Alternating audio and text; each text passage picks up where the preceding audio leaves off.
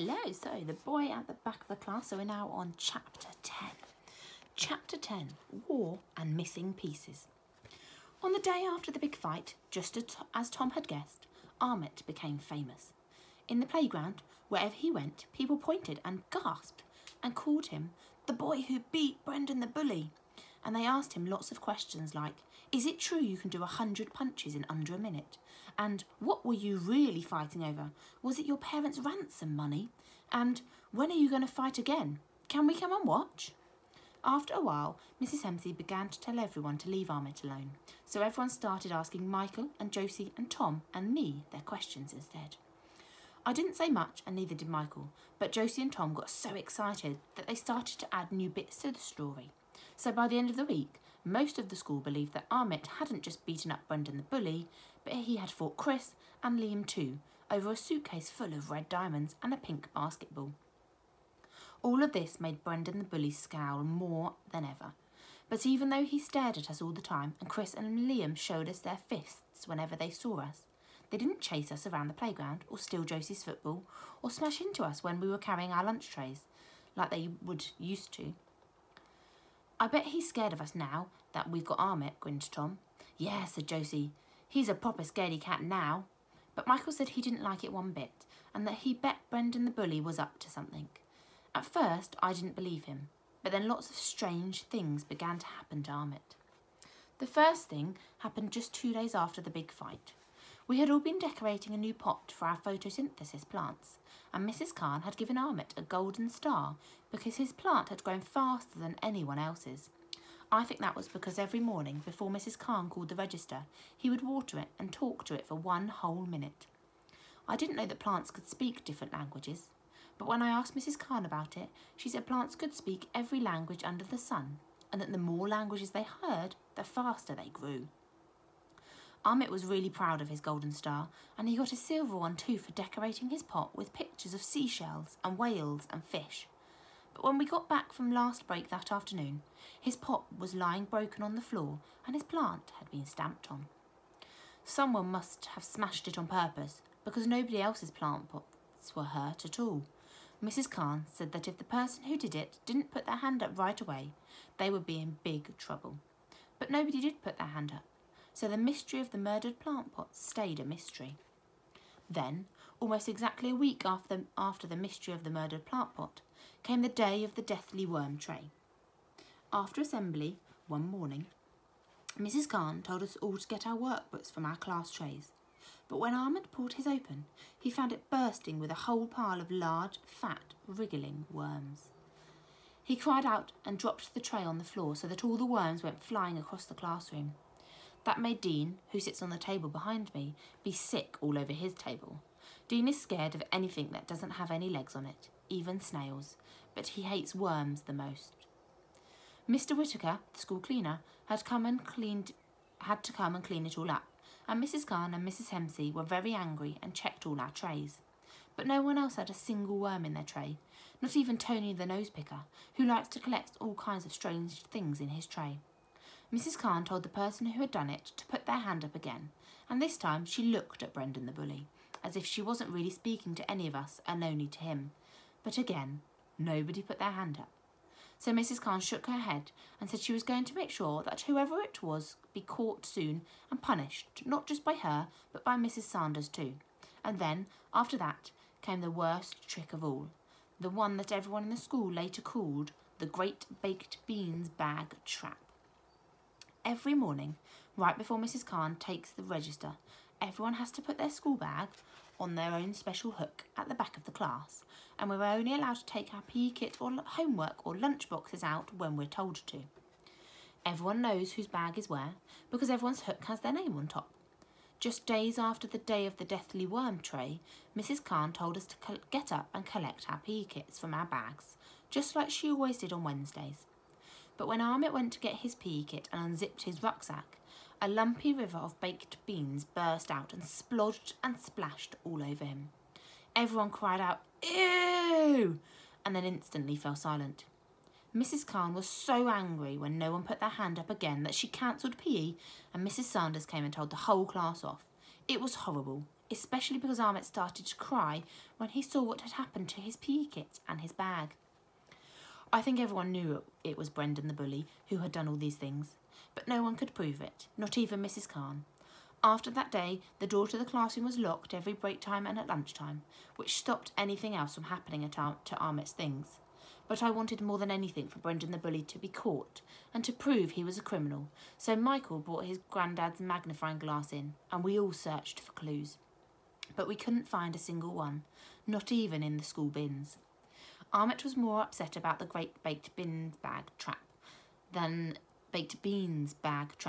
all of the other things that had happened, and even though Mrs. Hempsey washed his rucksack with lots of washing up liquid, it looked even worse than before and smelled strange too. But Ahmet still brought it into school every day. I wanted to know why he didn't get a new one, or why Mrs. Hempsey kept saying that it looked fine when it didn't. And then, just 2 days after the great baked beans bag trap, I found out.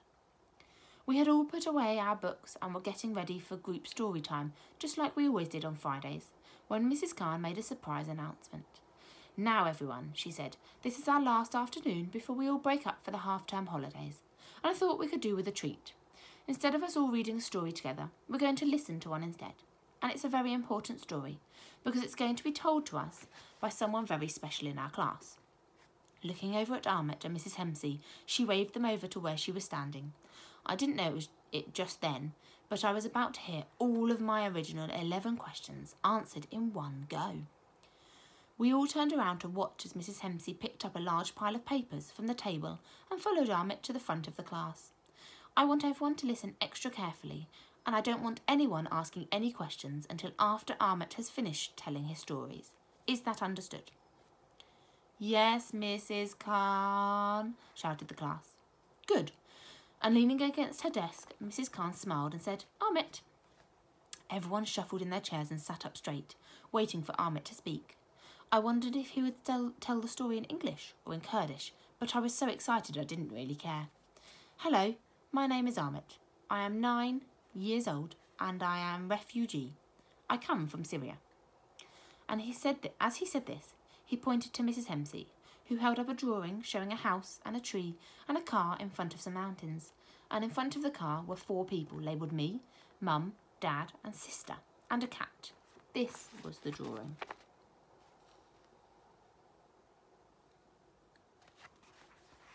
I was surprised because I had never thought about Ahmet having a brother or a sister. I thought he was like me and didn't have any. His sister wasn't at our school. In the picture, she looked smaller than him, so maybe she was in nursery. "But in Syria, there is big war," said Ahmet, and he pointed to Mrs. Hempsey again, who held up another picture. This one showed buildings on fire and bombs dropping from planes, and lots of people lying on the ground, and other people holding guns. It looked like this.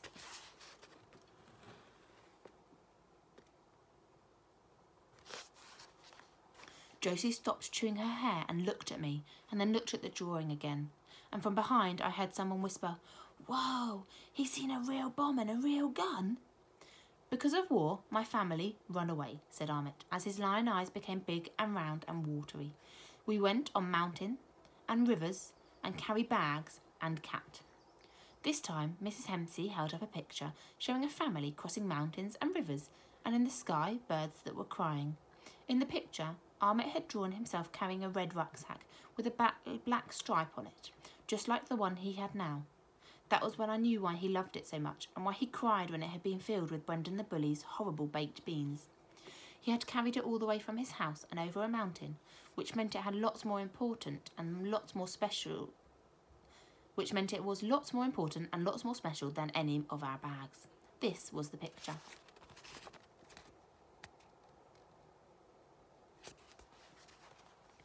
Then, nowhere safe, so we got on boat and on big sea. This time, Mrs. Hempsey held up a drawing of a boat, but the boat wasn't like a normal boat with sails and pointy ends and wooden sides. This one was flat and round with orange on the sides, just like the ones I had seen on the news that didn't have any toilets on them. And inside the boat were lots of people wearing vests that made them look like puffin birds, but there were people in the water too, and they had bubbles coming out of their mouths saying, "Help me!"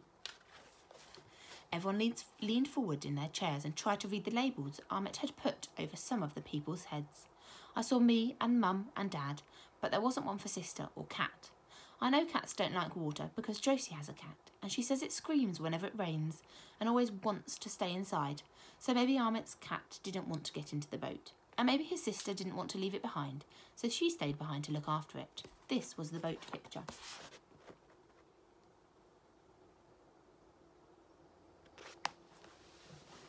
Then, we are in another country called Greece, said Amit. We live in tent with lots of people who run away like me. They come from lots of country like Afghanistan and Pakistan.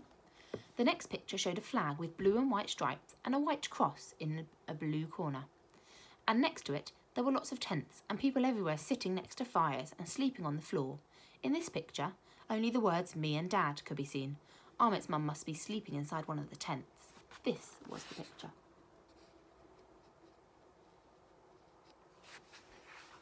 Then we walk long time in lots of country. It was cold and we sleep on floor. And then we stay in France. This time, Amit pointed to the next picture with his finger and showed us the railway tracks he had drawn. On it were people carrying suitcases and children, and all of them were walking to a wall with barbed wire on the top. Everyone looked sad. And in the corner, there were army tanks and soldiers holding guns, and all the guns were pointing at the people with the suitcase and the children. Mrs. Hemsey held this drawing up for longer than any of the others, because Amit was looking at it and didn't seem to want to stop staring at it. This was the drawing.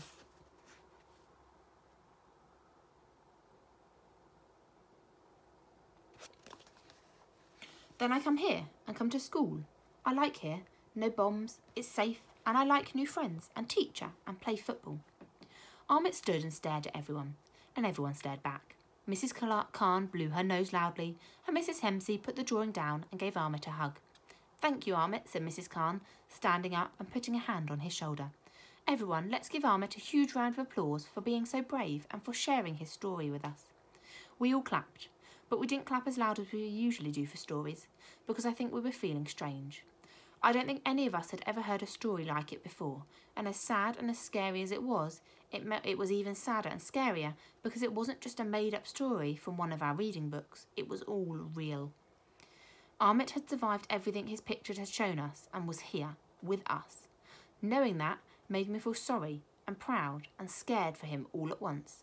But most of all, it made me want to tell him he was definitely the bravest person I knew. Now, as you have seen, Amit's story is very special, and I'm sure you have lots of questions you want to ask him, said Mrs. Khan. Everyone's hands immediately shot up into the air, but I think mine was first.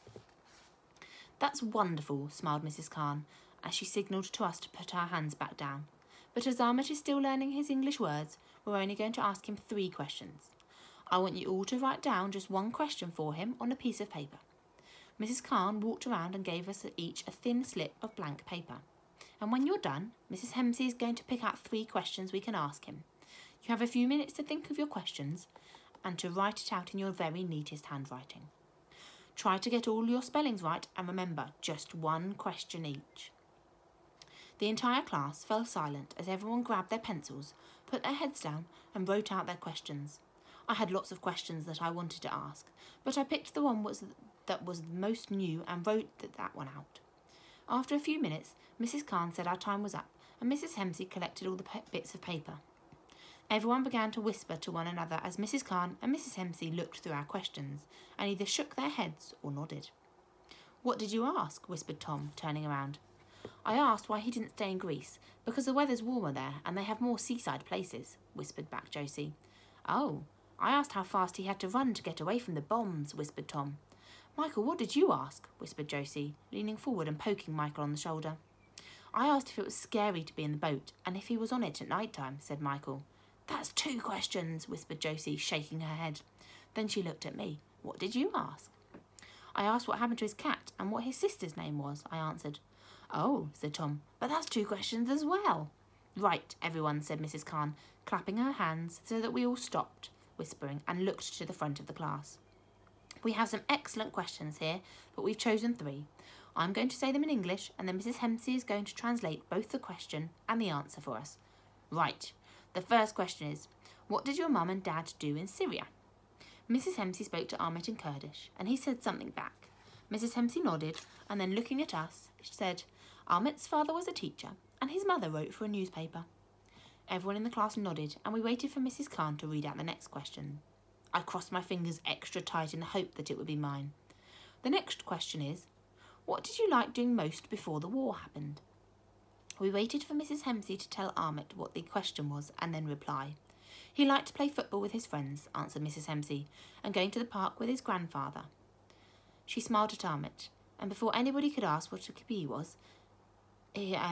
was, explained a kebab is a very special snack which is filled with mincemeat in the middle and is covered with lots of delicious spices.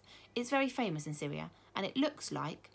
Mrs. Hempsey went over to the blackboard and quickly drew a shape. It looked like a small American football. Is that the right shape, Amit? She asked, and nodded. We all looked at each other and tried to imagine what an American football with minced meat in the middle might taste like. As Mrs. Khan held up the last slip of paper, I decided to cross both my fingers and toes. But it didn't work, because then she said, and the last question is, do you still sleep in a tent or do you sleep in a house now? When Amit heard this question from Mrs. Hempsey, he shook his head and said something. No, he sleeps in a house now, said Mrs. Hempsey, and he is happy because there is a toilet in it and hot water and food. As we all nodded to each other, Mrs. Khan put her arm around Amit and said, let's give Amit another round of applause, shall we? This time, nearly everyone clapped much louder than before, and Michael even cried out, woohoo! As Amit and Mrs. Hempsey went and sat back down, but I could see Brendan the bully mouthing, boo, and making a face as if something smelled, and Liam giving a double thumbs down.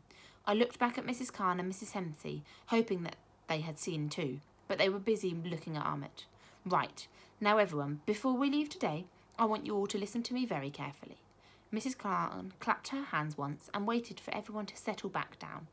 As I said, you all had some fantastic questions for Amit, and I am proud of you for thinking up such interesting and wonderful thoughtful ones too. But, and here she looked at us with her eyebrows raised, which meant she was being extra serious and would get angry if we didn't listen to her. I'm sure I don't have to tell you that running away from a war and leaving your home is a very hard thing to do, and it's especially hard when you have to try and put all the missing pieces of your life back together again in a place that's new and strange to you. Then Mrs. Khan quickly glanced at me and Josie and Michael and Tom and said, I know that some of you miss Amit when he's not allowed to go out and play, and I know you all have lots of questions for him. But it's very important that he talks to people who know what he's been through and who can help him feel better. It's even more important that they can ask him the kinds of questions you all want to ask him in a safe and secluded space first, before he's ready to speak to other people more, okay? Josie looked over at me, and I looked over at her, and Tom and Michael looked over their shoulders at us. So that was what the seclusion was for. It was so that Amit could talk to people. So, continued Mrs. Khan, I want you all to promise me that you won't ask Amit any more questions about the war or about his family without asking me or Mrs. Hempsey first.